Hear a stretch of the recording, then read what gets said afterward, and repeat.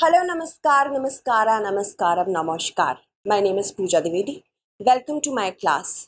Today we are going to discuss, is the G20 going to become the G21 under India's presidency? Is the African Union a worthy partner of the G20? Why should it be admitted?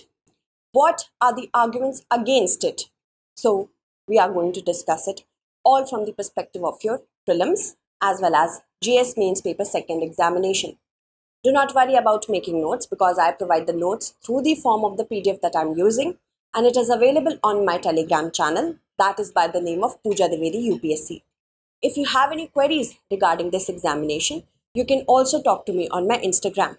Please do subscribe to the StudyIQ IAS English channel to get all the important segments related to the UPSC examination. So, these are the major things that we have to discuss. Of course, what is the news is the main thing. There are 5 major key takeaways, we can call it, under the presidency of the India for the G20. We will discuss that as well. Other than this, what is the African Union and the G20? A brief background of the engagement between the African Union and the G20 because your examination needs background as well. Other than this, why the African Union is important for the G20, that also has to be discussed. For and against, what are the arguments, and then a preliminary question so that you can understand how prelims work. Moving ahead with the news. What is the news? Stage has been set for the admission of the African Union as a permanent member of the G20. What is the centrality of the African Union in this? The growing GDP, the humongous population that it hosts. South Africa is already a member of the G20. Why do we need to make sure that African Union joins it? Because South Africa may have its own economic aims, ambitions, domestic politics and domestic economic policies, which it may not be able to represent at the African continent level. That is why this is one of the major things on which the African Union was pressing. South Africa is bearing the huge responsibility of representing such a large continent, the second largest continent in the world, and every country is different in that. So if the European Union can be a part of the G20, why can't the African Union? Moving ahead, there are certain challenges as well as features under India's presidency. The first challenge is the Russia-Ukraine conflict. It has polarized. The grouping, the G20 has been polarized. The war has remained a dominant part or portion of the last G20 summit as well, when Indonesia also faced a similar problem. The joint communique, the joint declaration that has to come may not find a consensus over the Russia-Ukraine war. So there is needed a lot of negotiation. India will have to do a lot of negotiation for the correct language to be used against Russia or for this war. The G7 wants a strong condemnation in the statement, the joint statement that the G20 will give. But Moscow and Beijing will be against it. India wants to be neutral. So we need a proper negotiation. This is one of the biggest challenges. Second challenge is that, not a challenge, it's a feature. Second feature is that the magnitude and the vastness with which India conducted different summits, different sessions of the G20 summit in more than 200 countries, it has remained unmatched. Many politicians say, many people of the opposition say that the current government is trying to iterate politics through conducting the summit or the various parts of the summit in these many cities. But of course, India wants to show its diversity. Why shouldn't it? Indonesia tried that we would also conduct sessions in more cities, but it couldn't do so. So India has proved that it is capable of managing sessions of the summit at such vast level. This is our diversity. And of course, more attention will come at the localized level, not only at the central level. So this is the second key takeaway. Moving on. Third is that India is trying to push projects such as the digital public infrastructure of the success of the UPI, gender, development, multilateral forums, climate change, health and future pandemic use of technology, among others. how can India reach its own ambitions, which should be in line with the ambitions of the world or the G20? This is another challenge for India because we have various sectors to take care of. Then, fourth is the biggest complication for India is presented by China. China, China, as in China, should have been represented by the by President Xi Jinping, but the Chinese Premier Li Qiang has come. The absence manifests itself, as in China is trying to show that it is not in good terms with India. Although the president said that the stable relationship is there between India and China after he was questioned about his absence from the G20. But maybe the Chinese president wants to show that the G20 is not worthy enough, specifically if it is being conducted under India's presidency. So this is a setback not only for India but also China. The Premier Li Qiang has to do a lot to bridge the gap between India and China through the G20 summit. And the fifth one is the voice of the global south. India has time and again iterated its position in the world as the voice of the global south, the representative of the global south. The global south is a geopolitical term. That means on the basis of economic difference between the north and the south, the global south is a grouping of countries that are either developing or less developed or underdeveloped. And because of their economies, because of the lack of girth in their economies, it doesn't mean that they shouldn't be represented at such a huge forum. So India is becoming a voice of the global south, a bridge between the west or the north or the south. And many countries have supported India as the voice of it. So if we are able to get African Union a permanent seat in the G20, it will be a historic presidency of India. Okay, so I hope you understood what we are trying to communicate here. Moving on, let's talk about the African Union. The African Union is a continental grouping. It consists of 55 members. I have sourced this information from the official website of the African Union. So differences will be taken care of by the official website level and not newspaper level. Okay, so 55 member states are there. That makes up the African Union.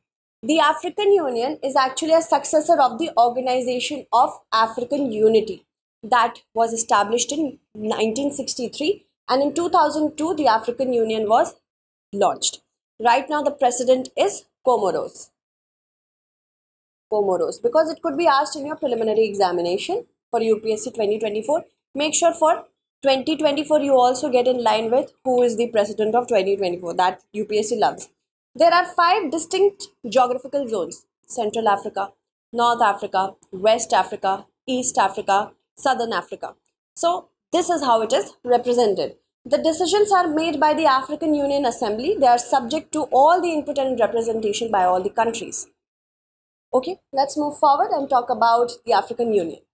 There are certain countries, on the basis of their political issues, they have been suspended by the African Union. Suspended are Sudan, Niger, Mali, Guinea, Burkina Faso, Gabon, among others, because they are unable to represent the collective will of the people due to military coup. Now let's talk about the G20. When there was a financial crisis in Asia, it was found out that Asian economy is very important because the world became more globalized.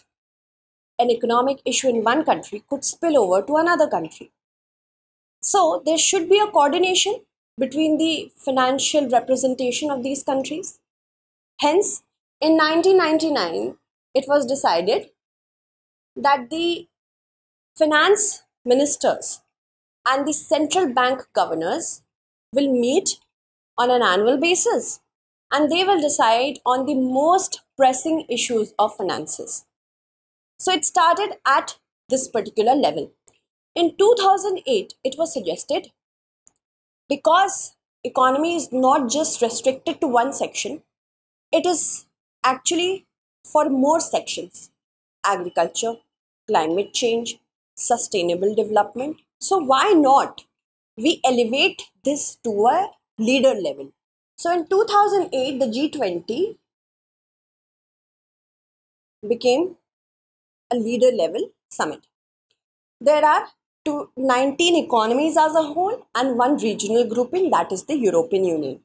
Argentina, Australia, Brazil, Canada, China, France, Germany, India, Indonesia, Italy, Japan, Mexico, Russia, Saudi Arabia, South Africa, South Korea, Turkey, UK, USA, EU. This particular grouping, it represents 85% of the GDP, 2/3 of the world's population, and 75% of the trade right now. And right now, India is the president. Do you know which country will be the next president? The next president will be Brazil. Brazil will be the next president. And after that, the presidency will go to South Africa because it is a rotating presidency. There is a very, you can say, a unique thing that is the G20, that is the Troika, the G20 Troika. This is a card of 3 countries: the present president, the previous president, and the upcoming president. Right now, the G20 Troika consists of, for the particular year 2023, because India is the current president. In 2022, it was Indonesia, and in 2024, it will be Brazil. So right now, we have the G20 Troika. Why is G20 Troika formed? So that the policy is in a continued manner. There is no breaks of policy. And the African Union's admission is the most significant policy continuity. How?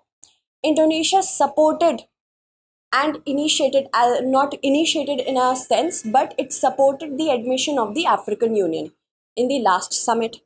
And similarly, now India is doing it. Now it is very, significant. This is a policy matter, and this policy matter is very significant.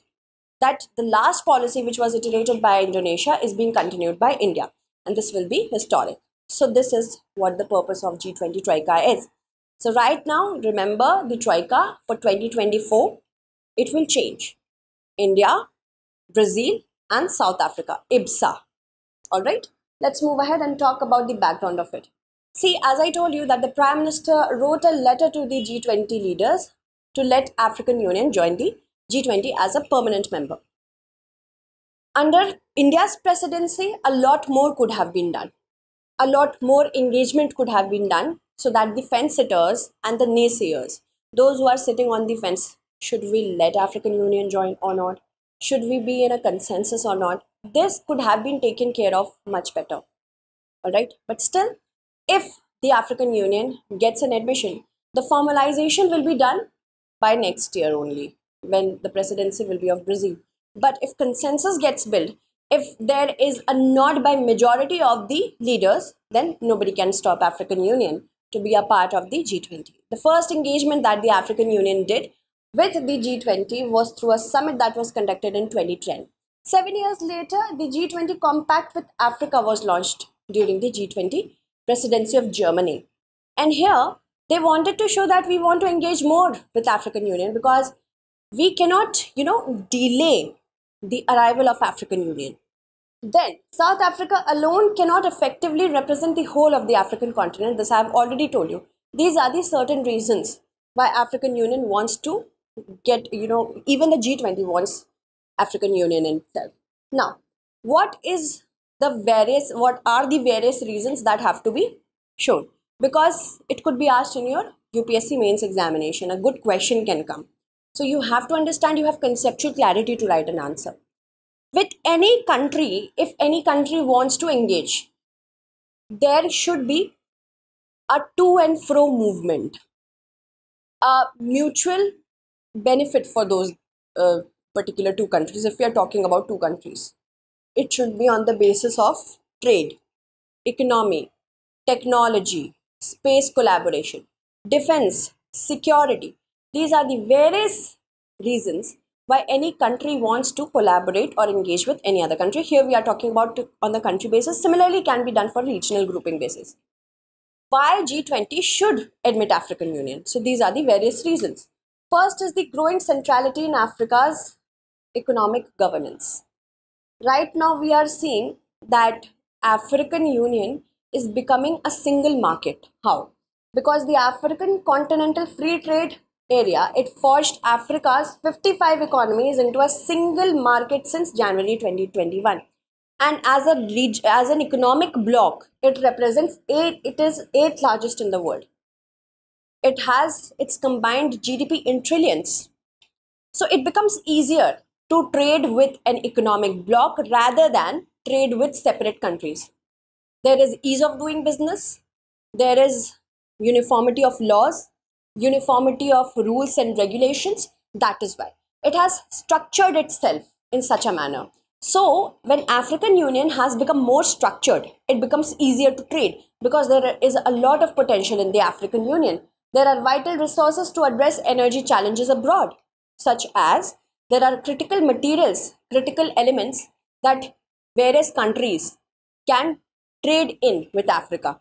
These critical materials or minerals or elements can be used for electronic items such as smartphones, electric vehicles, laptop. Specifically for India, it is very good, and specifically for other regions also it is very good because we want to diversify our market. We saw that during the COVID-19 pandemic, as we were dependent on only one country, majorly on that country, the supply chains got stuck. So there is 64% of the EU's bauxite imports that come from Guinea, European Union. 68% of the cobalt and 36% of the tantalum from the Democratic Republic of Congo. 71% of the platinum from South Africa, and African Union was the first to make the case for the safe release of grains through the Black Sea grain deal.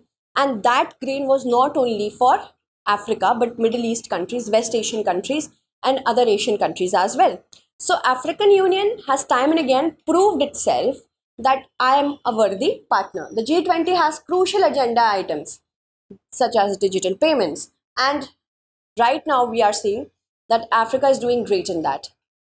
The AFR Exim Bank, it has been working with AU, the African Union, on launching the world's most complex cross-border payment scheme. It represents 42 currencies since at least 2018. And Kenya was the first country in the world to launch contactless domestic payments with its M-Pesa scheme.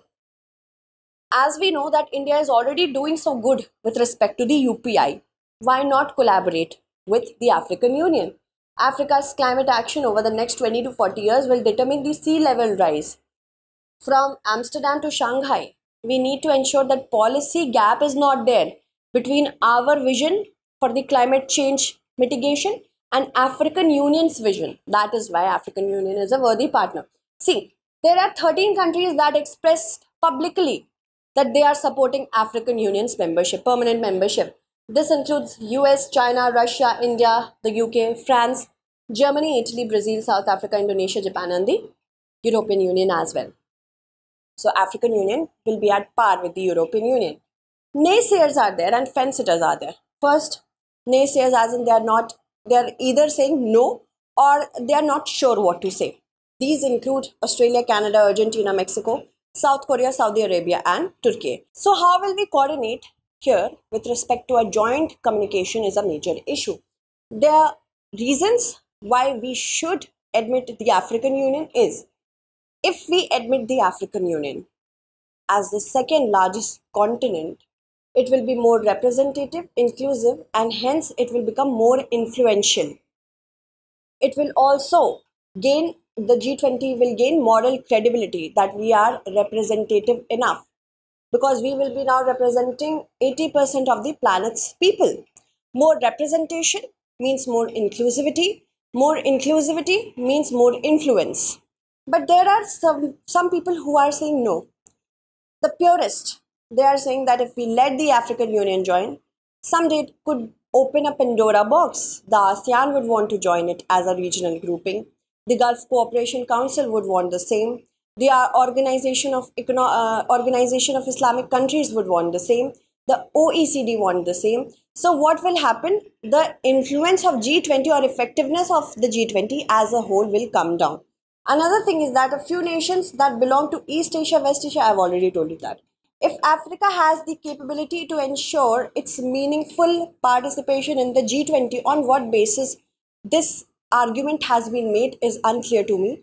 Because how can you let yourself think that a worthy partner would only, first prove itself and then get admitted? The potential has been unlocked, but we need to ensure to explore more potential. Then AU's entry could set a bad precedent globally. That G20 is now becoming less influential, that is why it is being opened. Some people are even saying that they do not want to let go of the nomenclature G20.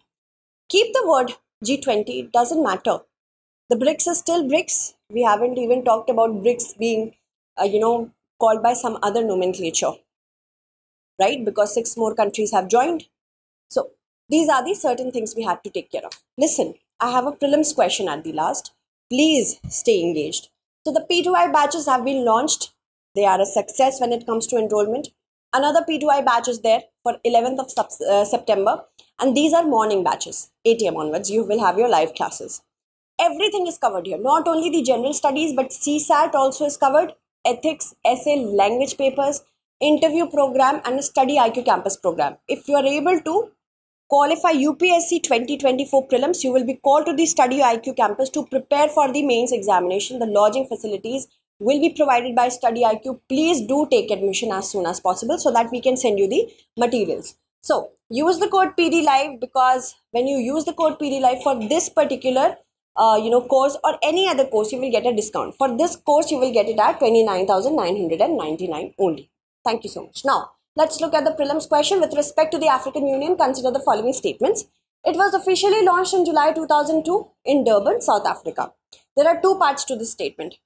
Many data is given. All the data should be correct in your mind. Morocco is the only country that is not a member of the African Union, and it is a successor to the Organization of African Unity. So what do we have to see? How many statements given above is or are correct? Answer this. I will take your names by the next class. In the next class, let me also take the names of those students who have answered the last question correctly, because it is important. So who all have answered it correctly? The last question with respect to Pashtunistan. Kushal has answered it correctly. Thank you so much. Mohammed Sahil, thank you so much. Simran has answered it correctly. Rasmit has answered it correctly. So thank you so much. You also have to answer this question. Thank you.